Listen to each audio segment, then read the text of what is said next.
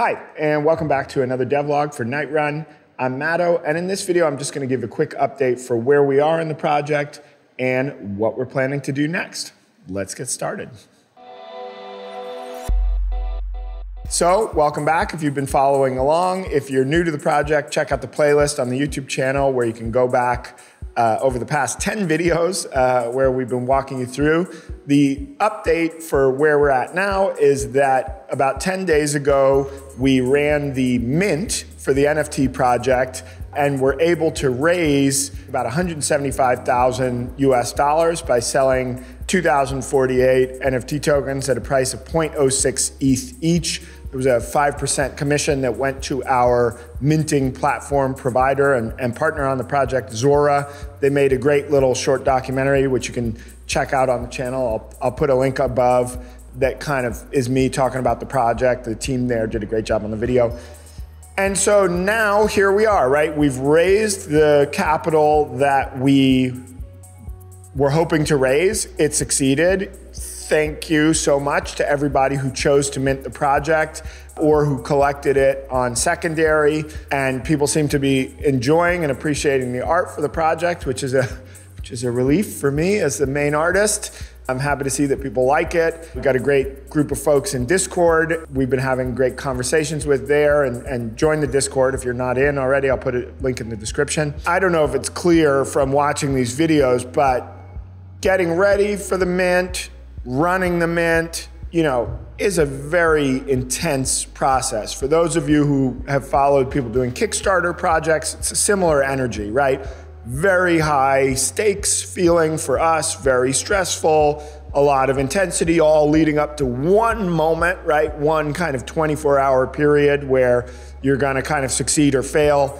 And so that was pretty intense for us, but we succeeded and minted out. We minted out, I think, in 12 or 14 hours, something like that, relatively quickly. So there was like a healthy demand, healthy interest for it. And so, frankly, kind of leading up to that, in the weeks leading up to the mint, that was pretty much all we were working on, right? We were doing a little bit of behind the scenes work on the game because we were producing these videos showing the different collections being integrated into the game as kind of part of the marketing lead up to the launch. But any kind of like real deep development work was kind of on the side as we were just getting ready to sell the collection to get the money that we needed. So now that part of the process is done, we kind of took a couple days to like just recoup and regenerate a little bit.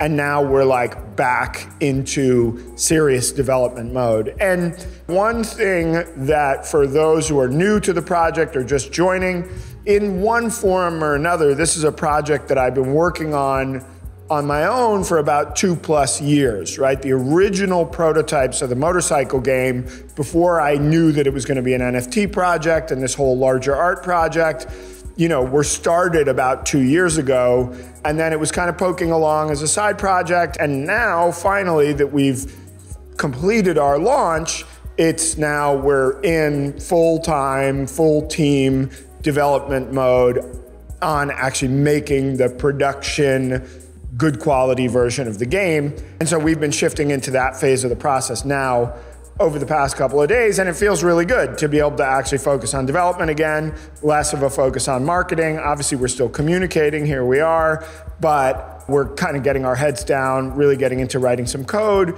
So I'll actually do another video on the channel talking in more detail about some of the thinking that's going into that, specifically around the deterministic procedural generation of the environment, the way that connects to the seed values for the NFTs. That's actually was kind of the main focus for the past couple of days for me and Josh, was just planning the kind of final version of that algorithm out and accounting for any kind of corner cases that might come up, like if we put a piece of art in the game, but then somebody wants us to take it out, right? We don't want that to change everything downstream, right? So just trying to design it in such a way so that we can generate things procedurally that are kind of consistent.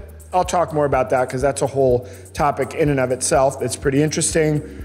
As I've talked about a little bit on the channel, not that much, you know, my previous life and creative practice before doing games was in music making. I was an electronic musician under the name Matt Shade Tech, or as part of a group called Team Shade Tech, for about 15 years. And that was really kind of like the center of my creative world for a long time. And one of the things that this project has definitely been bringing back to the fore is some of my music. And we really noticed during the mint and during the marketing and lead up to the mint, people really responding to the music and being like, wow, what's that music in the trailer? What, you know, and that is now, I'm kind of realizing, okay, the music was always going to be an important part of the game, where people could choose the music for the seeds that they own. So they choose what music is playing. And so we're going to have a library of music and stuff, but I didn't really realize the extent to which that part of this was kind of resonating with people and generating interest and attention. So that's been pretty cool. And we've been thinking kind of behind the scenes about, okay, how do we, you know, what are we going to do with that? Are we going to kind of expand the music, or maybe there's going to be some, you know, larger musical component down the road? And so that we've been having some interesting and fun discussions around that. And that's obviously been very gratifying for me, right? I'm really happy that people like the music, and obviously making music is something I love to do. So it's fun to be able to make some more music in the context of this